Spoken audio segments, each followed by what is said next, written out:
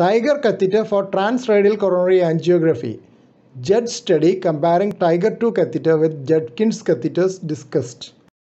Picture of Tiger catheter for transradial coronary angiography. Please subscribe to this channel for future updates. Click on the subscribe button. Press the bell icon after that for all updates. If Judkins catheter is used for transradial coronary angiography, both right and left Judkins catheters have to be used to engage the respective coronary ostia. This means that a catheter exchange is required for completion of coronary angiography.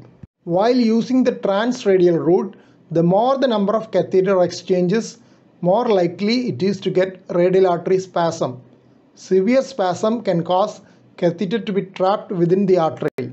The advantage of Tiger catheter is that the same catheter can be used to engage both right and left coronary artery. The catheter curves in the picture are a bit different from a new catheter, as this is a used one awaiting disposal. Hub of a Tiger catheter showing the size 5F and illustrating the maximum guide wire size of 0.38 and the catheter length of 100 cm. Since most of the catheters taper to 5F, the maximum guide wire size for most diagnostic catheters is the same, 0.38 inch. The JUD study compared Tiger 2 catheter with Judkins right and left catheters in coronary angiography by the transradial route. 320 patients were included in both groups. Volume of contrast needed was lower for the Tiger 2 group. Angiography time, fluoroscopy time, and occurrence of severe spasm was significantly lower with Tiger 2 catheter. Contrast opacification was better with Tiger 2 catheter for right coronary artery, while it was slightly inferior in the case of left anterior descending coronary artery and left circumflex coronary artery.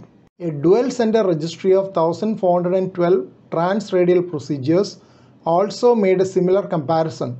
They noted less fluoroscopy time and less contrast volume with Tiger 2. Occurrence of forearm hematomas was less often with Tiger 2. Ostial instability during engagement was noted more often on left than right coronary artery for Tiger 2 catheter, but it was similar for both sides for Judkins catheters. One of the important advantages and reason for popularity is the early ambulation with transradial procedures, especially in the elderly group. Bleeding complications are also significantly lower with transradial procedures. But catheter advancement can sometimes be difficult due to tortuosity of the arteries in the arm and neck, resulting in higher radiation exposure to the operator and the patient. Avoiding catheter exchange by the use of Tiger 2 is an advantage in reducing radiation exposure. Here are a couple of journal references. Please don't forget to subscribe to this channel for future updates and click on the bell icon for all updates.